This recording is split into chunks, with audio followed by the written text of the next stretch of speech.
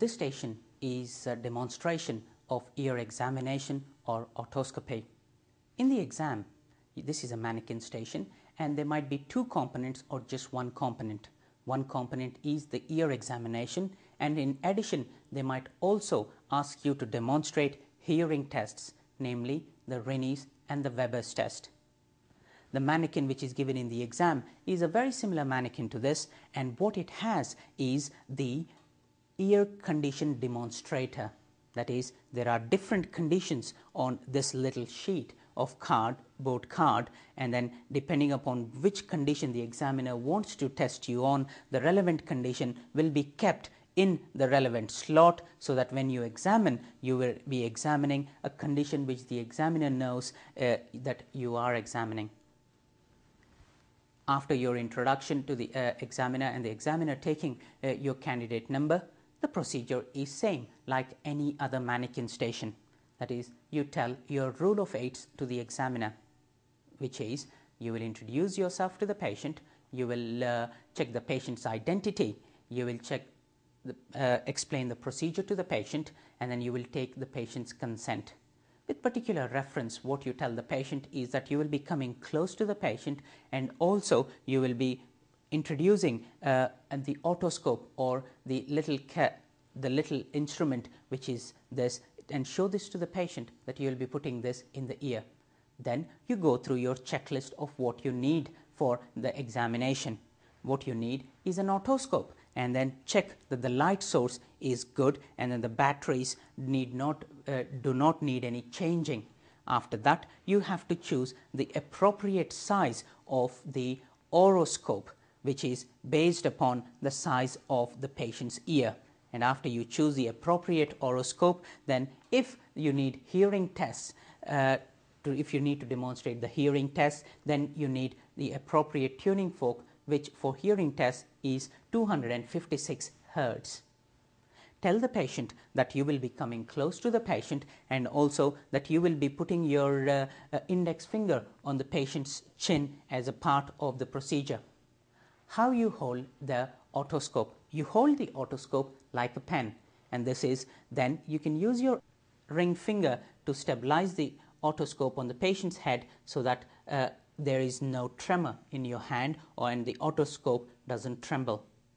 You use your right hand to examine the patient's right ear, and you use the left hand to examine the patient's left ear. You start your examination by inspecting the ear and the area surrounding the ear.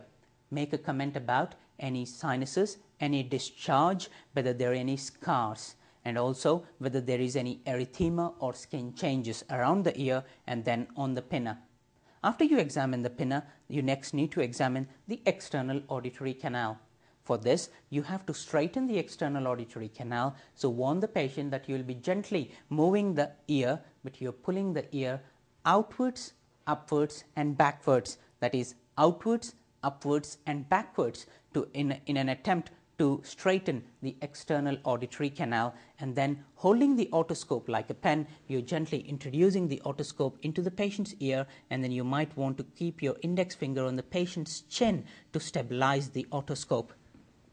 While examining the external canal, make a comment whether there is any wax, whether there is any discharge, particularly blood or pus, and whether you can see the tympanic membrane or not. Introduce the otoscope a little more and then look at the tympanic membrane. Make a comment about whether you can see the tympanic membrane clearly or not, whether you can see the handle of the malleus, whether the tympanic membrane is under any tension, and also make a comment about the cone of light.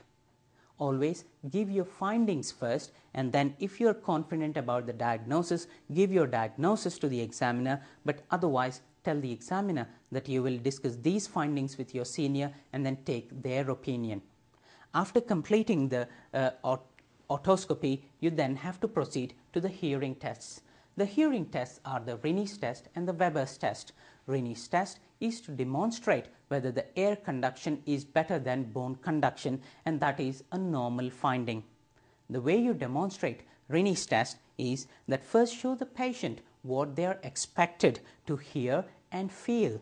Hit the tuning fork on a hard surface like one of your bony prominences and put it either on the head of the patient or on the sternum of the patient so that the patient can appreciate the vibrations from the tuning fork, and then also put the tuning fork close to the ear so that they can hear the vibrations of the tuning fork.